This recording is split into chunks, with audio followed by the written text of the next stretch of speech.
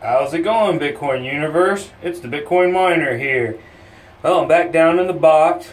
As you can tell, it's pretty quiet and dark. But I've wanted to show you these 6 Sapphire RX 480s that I actually got up and running. I'll go ahead and screw this light on. But just went ahead and updated the graphics card. This is a little bit of the night glow view from the box. So it's mining right now. We can go look at the computer. I'm mining ETH on it, using the dual miner. So it seems to fluctuate between 146 megahertz to 112. I don't think it usually goes that low. I just actually started it up. It's probably stabilizing. And then you've got the decree, which is at 1600.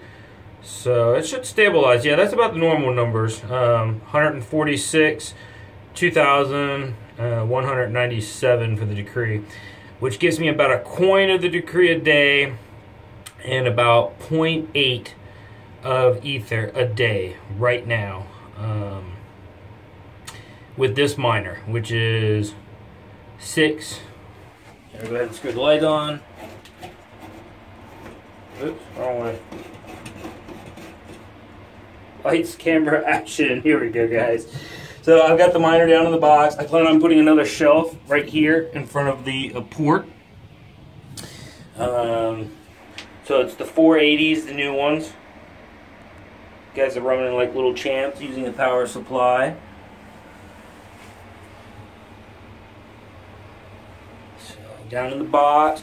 Got the miners off right now. I'm only running 3 of them these days. I stole the power supply so I didn't have to buy another one from that miner. I'll probably buy another power supply here soon. It's just been so hot and humid here in North Carolina. I've been turning them off during the day, running them a little bit at night. Really only the 3 of them. So really the hot days I might only run 2. So anyhow, they're not making me much per right now, a couple dollars per day. But the idea is that Bitcoin will go up in value later in the future, so it'll definitely make it up. So I'm down here. I just upgraded the drivers for this computer. So I am gotta see if I can get to the drivers on here. But we'll go ahead and mess with this later on. I'll make a whole nother video. Just want to show you how much this thing is producing, mining ETH and decree. It's produced me about, I don't know, maybe $9 a day in ether and about $1.50 in decree. So it's pretty good. It's a little over $10. I think my power cost might be close to $3, give or take. Not 100% sure.